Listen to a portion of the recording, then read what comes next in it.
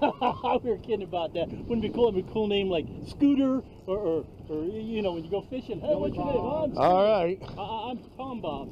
Well, let me narrate this a second. We got a monster hooked up here on a 1/4 ounce jig and shrimp. I got the engine running in case I have to pull the anchor. And look at that, folks. Whoa. Look at that. Holy crap. I don't know why, but we always get these giant fish on the little spinning rods. This is going to be a monster fish.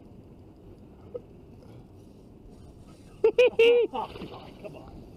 Problem is that white crab trap right out there. And he's out, and the current is going that way. I'm almost thinking I'm going to pull it. Okay, and I'll follow. I'm pulling it.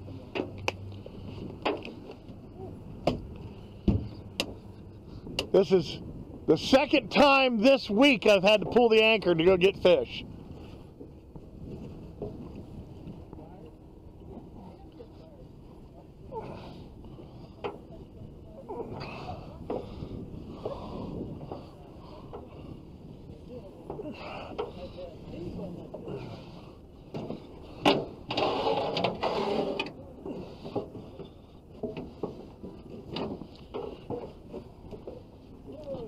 This is the second time this week.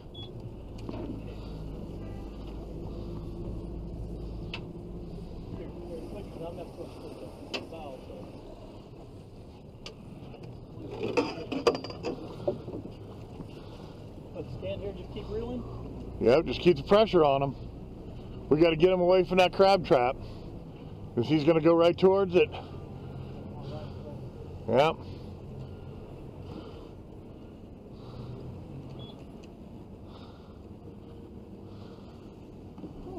Keep reeling.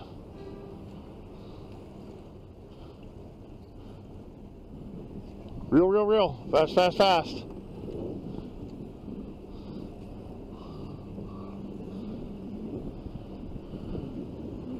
Off the anchor, folks. Chasing a giant RB, I think. Better not be a stingray. I know. I've caught him before. I want to, okay, now I'm between him and the crab traps.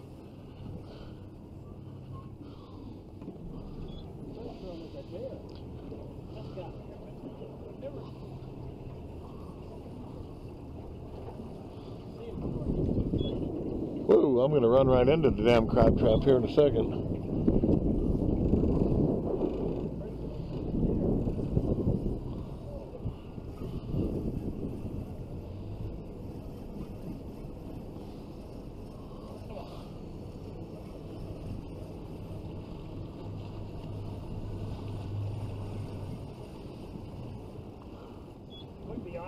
Big cobia.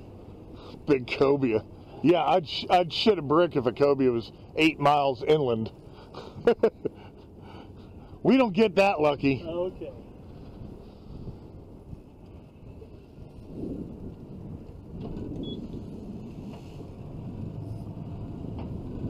Come on, baby. Come on, don't go back, Dad. See ya. I'll tell you what a guy did the other day when he caught that. It was a 21-pound redfish on that little light jig like this. Yeah. He set the record of catching the largest fish ever caught on one of those jigs. Oh, wow. What's that rod crack? That's an ugly stick, man. That thing can put a whooping on him. I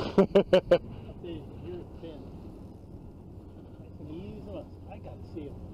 Oh yeah, that's, we at least got to see him. Yeah, if he's a redfish, I know I can turn him. I got to turn him loose.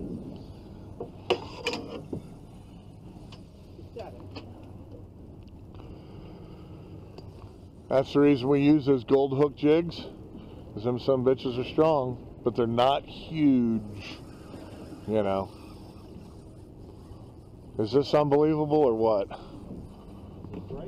Is this a manatee? We got plenty of them around. Okay, I'm being able to stay right between him and the damn crab traps.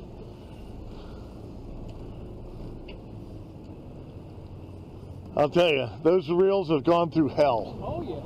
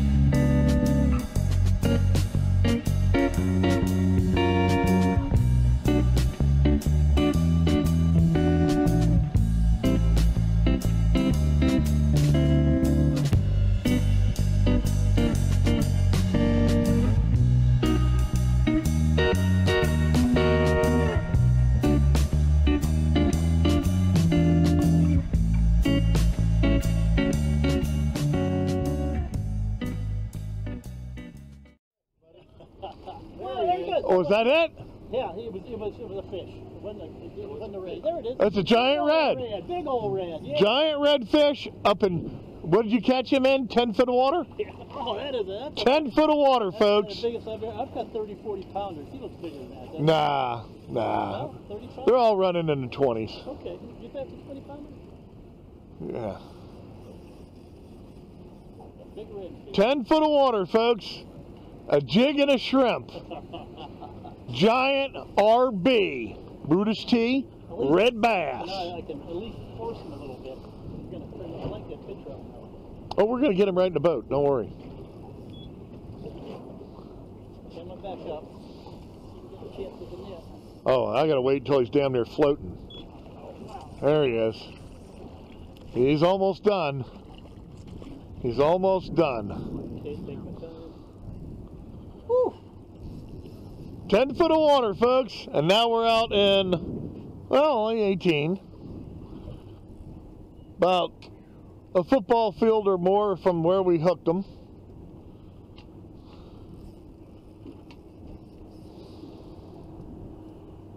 This is another trophy catch aboard the Jetty Wolf. There he comes. There he comes. Oh, he's getting tired. Just swing him around, swing him around. Oh, he's just barely hooked too.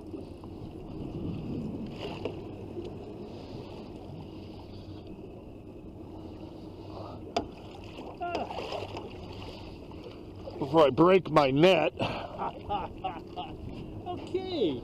Okay. Woo! Man! What do you think he weighs? Oh, we'll know here in a minute. Whoa! Whoa! Another trophy fish.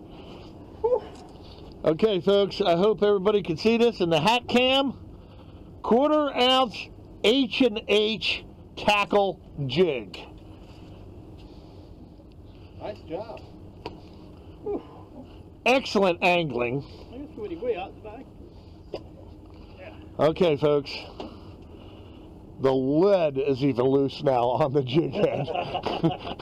The lead is wobbling around on your jig head. That is what you call a tough ash 1/4 ounce jig. Okay? And that is a true Brutus T red bass junkyard dog. Yep. All right, let's see how big this one is. Get a picture and get him loose, huh? Second trophy of the week.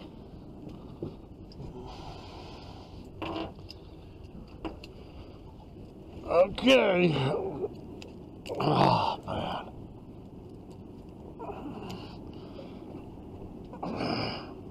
Holy shit. 29 pounds. Here, let me get a picture of him. We'll toss him loose. Okay. Here, you can toss him if you want. Oh. He ain't gonna toss. He's gonna have to be revived. Show me how you do that. I've never done that before.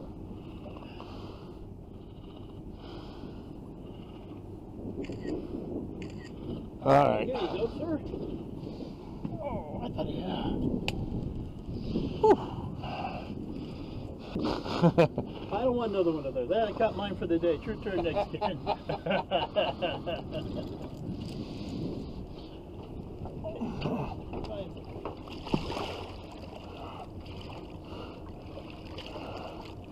Oh, you're swinging back and forth until he gets here and he's... Well, he might be a little bloated.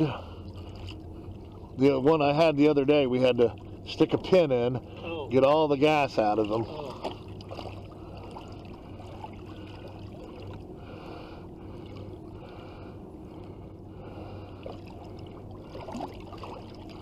Let me bump the boat in gear here.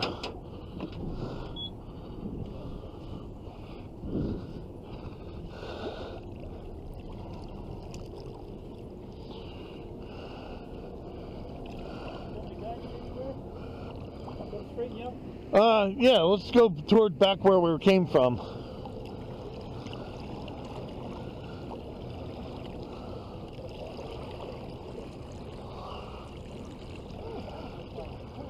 That is, that makes the whole day right there practically.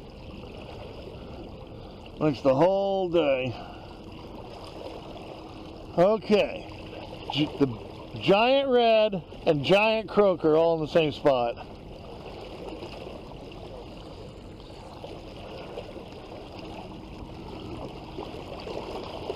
Okay, let's see if he'll go.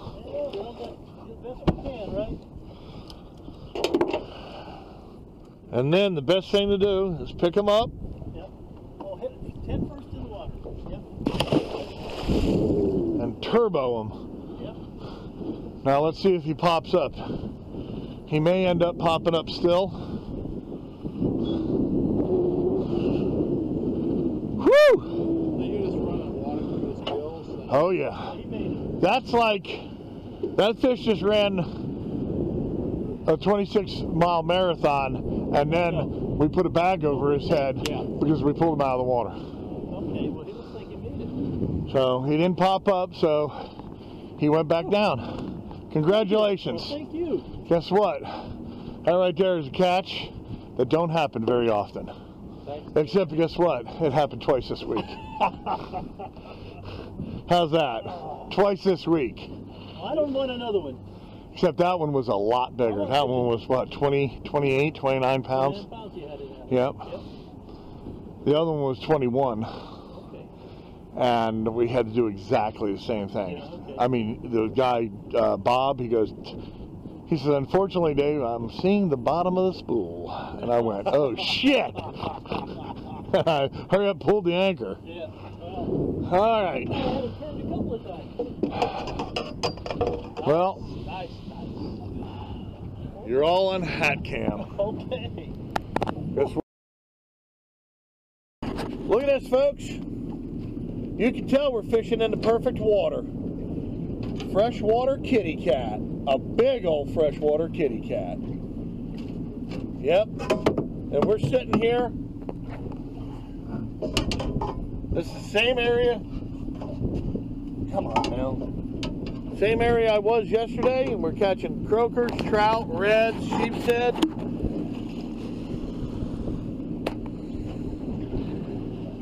Come on.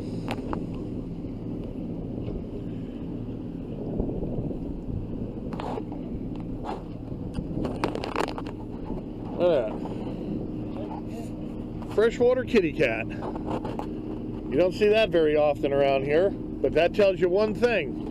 You're in the perfect water.